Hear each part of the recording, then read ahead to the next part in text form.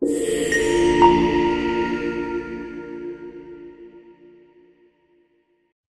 friends, welcome back to Digitalk, and in this session I am going to cover the JDBC based session replication.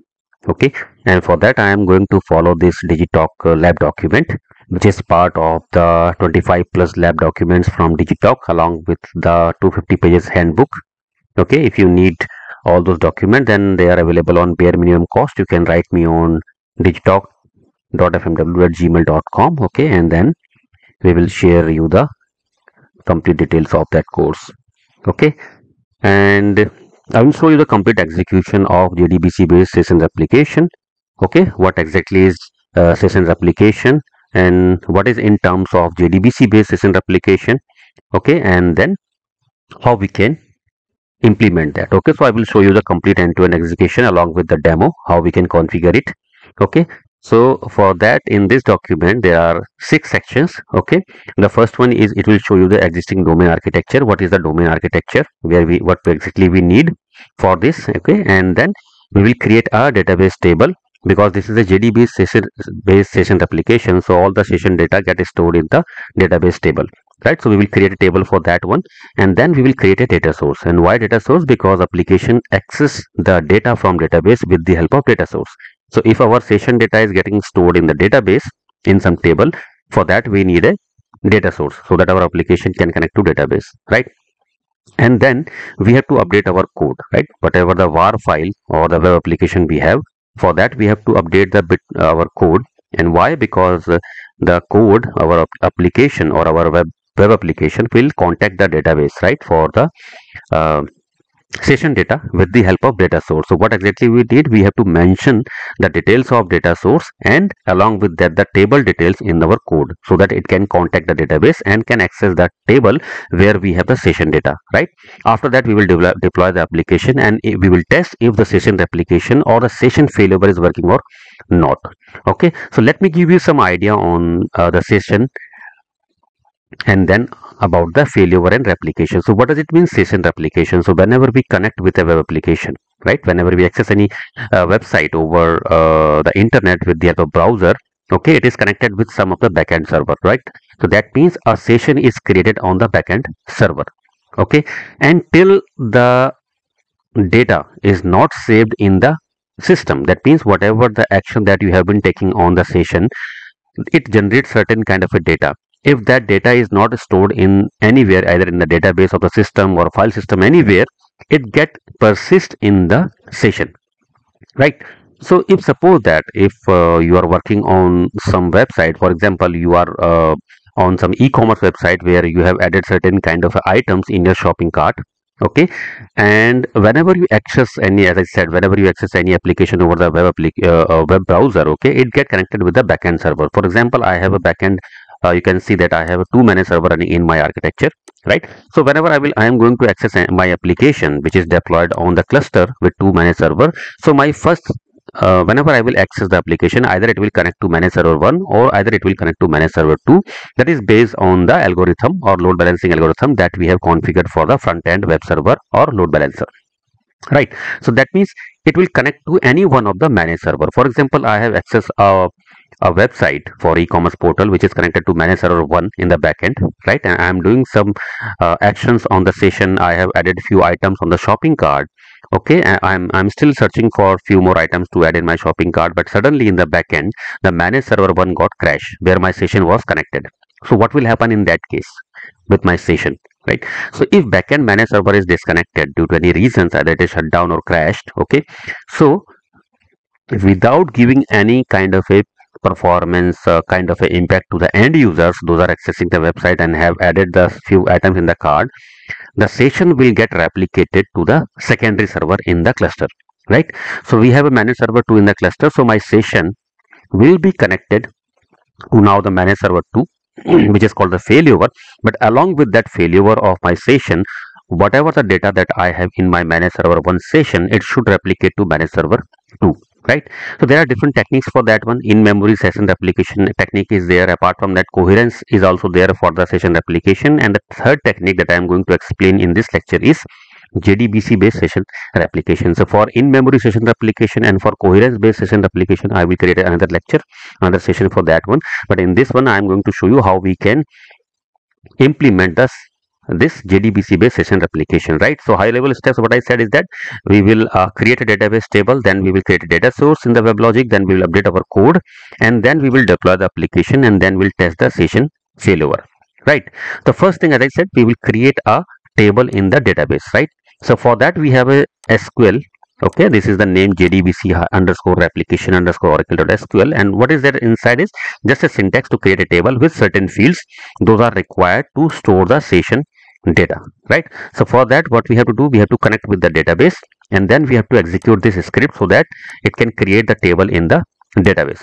Okay, so let me show you for that one. Let me connect to my database first, okay, and then I will create a table. Okay, so this script is on my D drive. Okay, I will go to D drive, and then I will connect to my database SQL plus system, and then password is weblogic123, right? It is a syntax to connect the database, user slash password, and then the host on which your database is running, then port of your database, then slash the PDB name. Okay, this is the database instance name. This is the syntax to connect to your database. Okay, and now because I am inside the D drive, I have connected my SQL plus session from a D drive, so I can execute this particular script which is exist on my D drive. Okay, so this is a script that is JDBC underscore application underscore oracle.sql, and only one syntax is there, which is to create the table, right? So now you can say there is a table with the name WL underscore servlet underscore stations is created, right? And let me show you that this is a table, right? And if I check the content of this table, select count star from this table. Okay, so there is no data. Okay, so when we will test our session replication, at that time we will see what is that, if we have a certain data inside of this table or not, right? So if data is generating at that time inside the table, that means session replication data is getting generated inside the database table. So now first step is completed, where we have created the database table, right? And the table is empty, right? Now we will create a data source, right? So for that I will go to my WebLogic console, and then inside services data source, right? So we are going to create a generic data source for that one. So let me click on generic data source. Okay, and I have to give a name for my data source. Okay, so let me give it a let me follow the document. Okay, whatever the given is, it's digit okay, what is that? Okay, it's DigiWorld DS, right? So let me give the same, which is okay, so it is there, DigiWorld DS, right? This is the name I have given to my database this data source. And let me give the JNDI name same. Okay, so one thing that you have to make sure is, whatever the JNDI name that you are specifying here, the same JNDI name you have to specify in the code as well. Okay, because your application connect with the database or with the help of JNDI. So we have to define the JNDI name in our application code. Our application will connect with the JNDI with the help of this particular JNDI name, and then it will access the particular data source, and then it will connect to the database. So I have given the same name for data source and JNDI name. You can define any name for your data source, but for JNDI, make sure this is the same name which we have defined in our code, right? So I'm taking the database as Oracle because I have my Oracle database is running. The database driver, I will select the default one, and then for transactions I will select the default options, whatever been selected there. Okay, and then it is asking for the database name. So my database name is ORCL PDB. Okay, and this is the database instance name. So if you are aware about the some concept of database, so this is the instance of the database name which you can get from the status command as well, of database listener status command as well. Okay, or either you can check in the TNS listener file. Okay, or in the listener file of the database. Okay, so now it is running on the local host, port is 1521, and I am going to connect with the system user, and then I will specify the password of my system user. Okay, so let me enter the password. Okay, and then I will click on next. Okay, so now because we have entered the detail for our database, so test whether we have given the right configuration, correct configuration, we can click on test configuration. Okay, so we have given the correct configuration details, so the connection test is successful.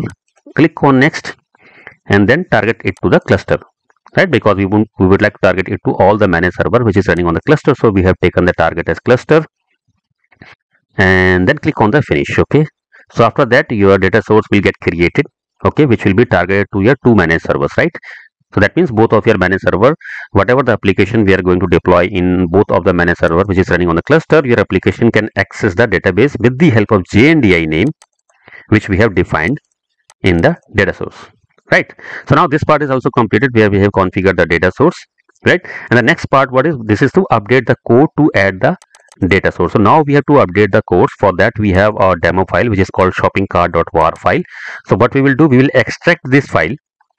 Okay, after extracting this file we will add the code which we need to add in the weblogic.xml file. This is the main configuration file for your web application with respect to your WebLogic configurations. So what we will add in that, we will add a session descriptor, right, where we will add persistent store type JDBC, okay, and store pool will define the DZ DS. This is the JDBC name that we have given in the data source, and then this is the table name that we have created in the database. So these are the session parameters that we have to define in the weblogic.xml file, right? So for that, let me go to my file first, okay, where it is C drive and then sample applications, session replication, right? This is the file, right? So what I will do is first I will extract this file. So what is the syntax to extract a var file? Is jar. Okay, I haven't added jar path, so let me go to the complete path of my JDK. It is C Java 8 and then bin, then Java, then jar. We use jar to extract or create the archive files. So we are going to extract, so we have to use the xvf for that one, and then we have the name of shopping cart. Okay, so now this is extracted, so you can see there the contents are extracted now. So let me delete this file because I will create this one again after modifying the content of my weblogic.xml. So these are the content of my var file. So what we need to do, we have to go inside the web-inf, okay, and then we have to update this weblogic.xml file. Okay, so this is the content of this file. So now what we need is we have to change this file. Okay, and what exactly we need to add here is we need to add the content of this one, session replication contents, right? So let me copy this one, and after copying this one I will go back and then I will add it to this particular section. Okay, so okay, it is coming in some different format, so I have to make it in the proper format. So okay, so let me make it in the proper format. So this is the right way, and then this is the session descriptor. Okay, and this is how it is added. So now to make it in a proper readable form, so I will make bit space, so I will correct the indent for that one. So we have added session descriptor with type persistent store type as JDBC, and then we have given the store pool as a JDBC name, and then we have given the table name, and then this is completed the configuration. So now let me save this one. Okay, so now this file is saved, right? So after save I have to create the var file again. Okay, now to create the var file again, for that one what I need to do is we have to use the same command. Okay, but instead of x we have to use the c. Okay, so c is used to create the archive file and x is used to extract the content of a var file. Okay, so -cvf and then shopping cart, this is the file name, and then what we are creating the shopping.var file with the complete content that we have inside the current directory. So I have to give the star. Okay, so now this file is created, and let me go back to my this directory. Okay, again, and I can see that this var file is created. Let me take it back to the one step back here. So I will deploy it from here. Okay, so now let me go back to my document. Okay, so now see that we have modified the code. Now what we need to do, we have to deploy this application, right? So for deployment we will click on the deployment option, and then we will follow the standard deployment technique. Click on install, then go to our location where we have our this particular sample file. This is the shopping cart file. Then click on next, deploy it as an application. We are going to deploy it on the cluster, right? And then select the default option, whatever is there for the deployment, and then click on the finish. It will take some time for deployment based on the size of your WAR file and the kind of a content you have there. Okay, and after that, based on the mode of your domain, whether it is a development mode or in the production mode, the application will come in the active state. Or if in production mode you have a domain, then you have to start the application after the deployment, right? So now here, because my domain is in development mode, so it is in active state, right? So what I need to do is, now first I will test the application. Okay, so for that, see, this application deployment is also completed, right? So now the next is the testing phase. So first what I will do is, I will do the testing of that one. So let me access my application with the help of the direct URL of first managed server. Okay, so this is the direct URL of my first managed server. Okay, so because we haven't used any load balancer yet, and we need to see if the session replication is working or not. So for that one, as of now, what we have done is, we have accessed the application using the direct URL of our first managed server. And what is the direct URL? It is the IP address on which your managed server is running, along with the colon and the port of your managed server and the context of your application. Similarly, if you wanted to test the application for second managed server, then you can access it with the help of 7004. Okay, so now what I have done is, I have accessed the application with the help of direct URL of my first managed server. That means the session is connected with the managed server 1. So now what I will do, I will add some item in my shopping cart. Okay, and after that I will kill this server, and then I will check the session is getting replicated on the second managed server or not. Okay, so let me go to shopping and I add few more items. Okay, go to shopping and then add items, go to shopping and then add few more items, back to home, and then view shopping cart. So now see, these are the items that we have added in our shopping cart, right? So that means now we have a session which is connected to managed server 1, because we have used the direct URL of managed server 1, right? So now what we have to do is, we have to shut down this particular managed server. Okay, and after shutdown, we will see the session is getting replicated to second server or not, right?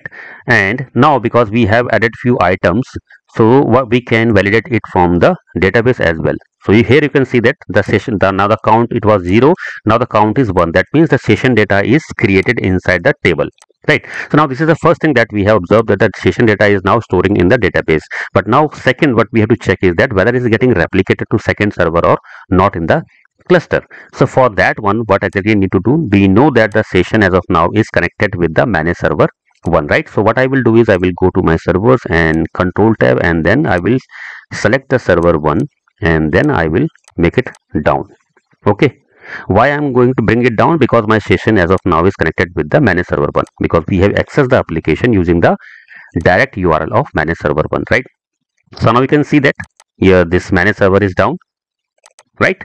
So now what I will do is, I am going to access my application now with the help of direct URL of second managed server, which is 7004. Why? Because now we have to check whether the session is really replicated to my second server or not. And now you can see here that we have accessed the application, our web application, with the help of 7004, and we can able to see this data here. I will go to home page, right? If I will go to back to my home page, and then if I will try to add few more items, okay, and then I will not observe any problem with the session. Okay, go to shopping and then add few more carts, go to shopping and then view shopping cart. So these are the items that we have added initially when our session was created with managed server 1, and these are the certain items that we have added now. So what happened is that our session data is get replicated from managed server 1 to managed server 2, along with the failure of session when we brought down the managed server 1, right? And our data is storing in the database as well. Okay, so this is the demo of how our session replication is worked. What is the concept of session replication and how it works?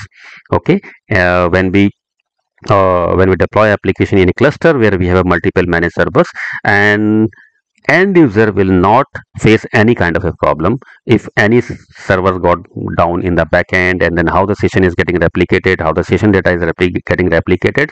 So end user is not bothered about that one, and they can work efficiently. Thanks for watching this video, and stay tuned for the next video.